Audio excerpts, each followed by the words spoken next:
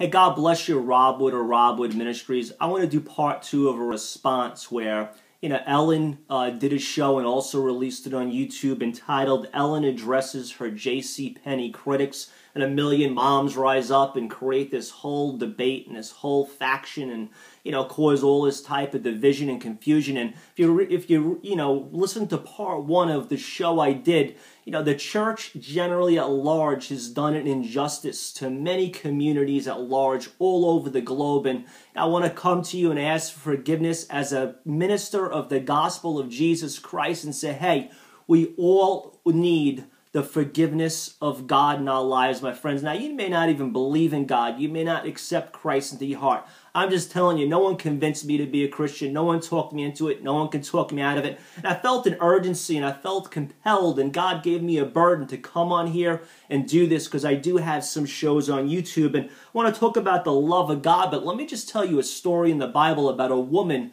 who was bent over for 18 years.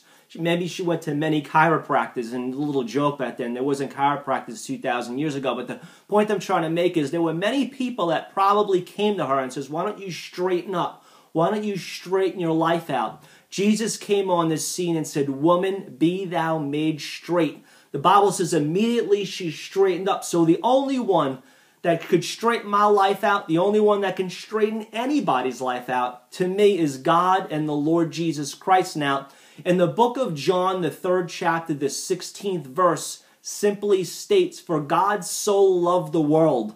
That's me and you, friend. We're the world. That he gave his only son, that if you would believe in Jesus, you would not perish. You'd have everlasting life.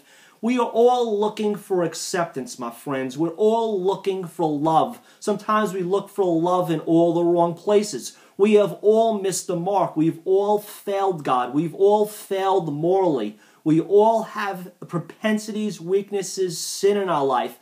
That's what grace is for. Grace is an enabling power where we can come to God because he gives us strength to serve him and have the victory. And then he also gives us the gift of repentance, where it's like taking a shower, where we can come before him and God literally can take an eraser to our life and just give us a whole clean slate, my friends. Again, the Christian community, I believe, has done an injustice now. I want to read some scriptures out of the Bible. I'm not going to be exhaustive here, but in the book of John, the 15th chapter, 12th verse, Jesus said, this is my commandment. You love one another as I have loved you. Greater love has no one than this, than to lay down one's life for his friends. That's what Christ did. The ultimate sacrifice, my friends. Jesus was the Lamb of God that takes away the sins of the world. If you want to get to the Father, you got to go through his Son. Jesus said, I am the way, the truth, and the life. No man comes to the Father except through me. Let me just say this. God loves you. Jesus loves you. He loves you so much that he showed it, and he spread his hands out on that cross and hung on that cross for you, my friends. If you were the only one, he would have done it for you. God, it's a free gift, salvation. You cannot earn this. A gift is only a gift unless it's free. If someone gives you a gift and says, you got to give me $5 a week for 5 years, that's not a gift. You cannot earn salvation. You can't be good enough.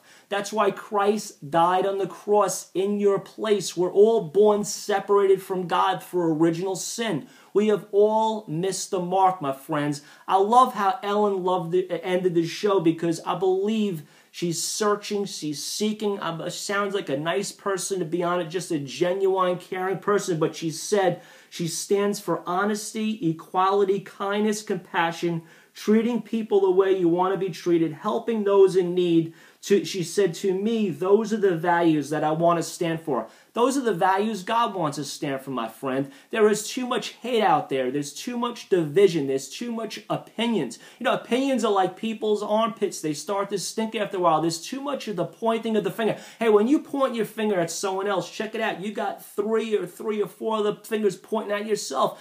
A lot of people got to keep their face in their own mirror and stop looking at everybody else's, because the reality is we all have weeds in our own backyard. And why are we always trying to pull weeds out of everybody else's backyard when we have them in our own? So, again, I wanted to come to you. My friends, Jesus is the friend of sinners. He was hanging out chilling with sinners one day, and the religious people came on the scene and said, well, he must be a sinner himself, which is ridiculous because Christ walked perfect on the earth.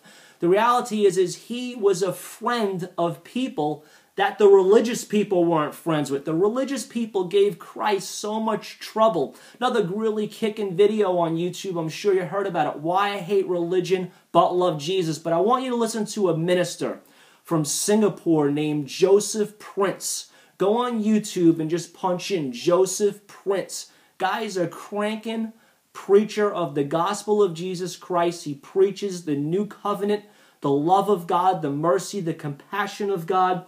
Again, my friends, Jesus came to a woman at the well, and he said, you're drinking from the wrong water. The water you're drinking will never quench the thirst you're looking for. You're looking for acceptance, my friends, maybe in all the wrong places. But God came when I was a young man and saved me out of rock bands, heavy metal bands. I'm not saying that style of music's bad. I'm just saying the message wasn't pleasing to the Lord. I knew it wasn't. And he threw me a lifeline like Regis. He threw me a life preserver. I was drowning. I was depressed. I was oppressed. I was getting involved with drugs. I was in bad relationships. And I was looking for acceptance. I was looking to fit in. I had a hole in my heart. And God came and rescued me with his mercy and his love. Father, I thank you for your grace. I thank you for your mercy. I believe there's a revival and awakening coming to young people, youth, young adults. I pray for Ellen. I ask you to touch her heart. I hope she's not hurt by all this criticism. I hope she's not wounded. And Father, if she is, heal her, Lord, in the mighty name of Jesus. Hey, God bless you, friends, in Jesus' name. Many other videos on YouTube. The search Robb Wood 1, R-O-B-B Wood, the number 1. God bless you, my friends, in Jesus' mighty name.